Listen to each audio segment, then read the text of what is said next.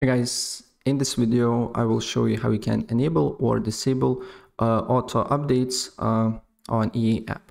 It's quite easy and straightforward, and it will take you less than a minute to do so. So first of all, what you need to do here, you need to load up your app and then log into your account if you haven't already.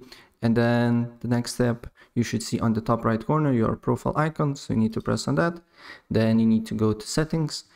And once you are on the settings, then you need to go to application, second option here, and then scroll down until you see application updates, automatically download and install updates when they are available. So if you want to disable auto updates, just toggle this button down, and if you want to enable auto updates, just toggle this button on. And that's pretty much it, what you need to do here. So if I help you out, please press like button and subscribe for more. Take care. Bye.